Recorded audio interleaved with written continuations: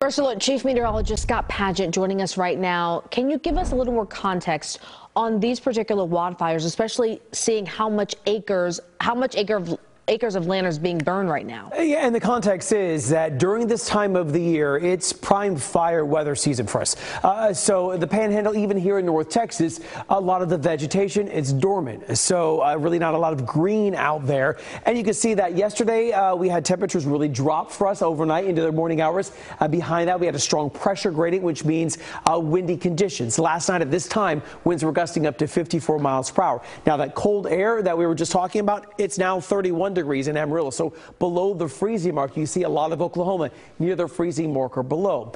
The winds are still going to be out of the south, and then the smoke plume is going to now go through parts of western sides of Kansas, and they continue to travel its way off towards parts of Canada, and that's about a 1,200-mile journey from about Amarillo to near Winnipeg.